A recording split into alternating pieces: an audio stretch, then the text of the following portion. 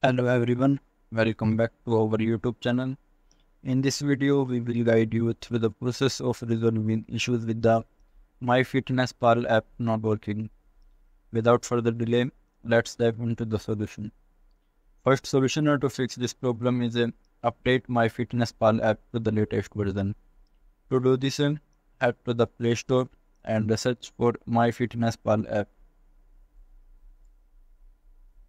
After that, select the app.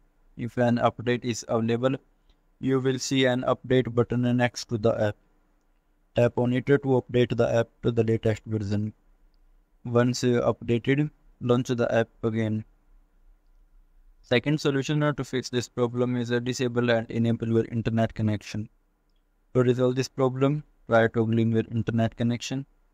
If you are using mobile data, then turn it off for 5 to 10 seconds. Then switch it back on. For Wi-Fi users, turn off Wi-Fi for the same duration and then turn it back on.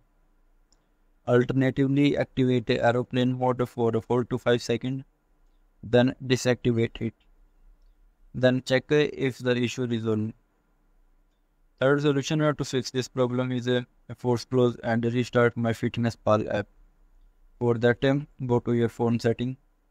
Open App Manager or Apps and then select the MyFitnessPal app from the app list. Then click on Force Stop from the bottom right corner.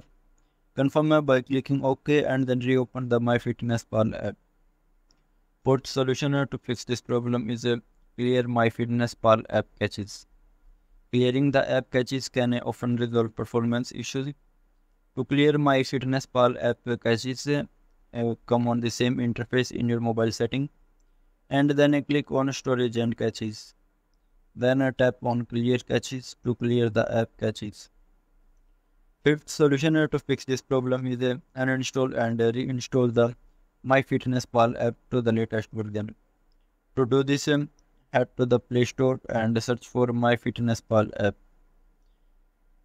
After that, select the app and then click on uninstall. Once uninstalled, reinstall the app by clicking on the install button. If none of the above methods work, the issue may be MyFitnessPal app server is down.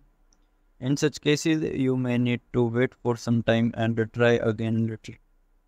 Thank you for watching our video, and we hope these solutions help resolve the MyFitnessPal app issues for you.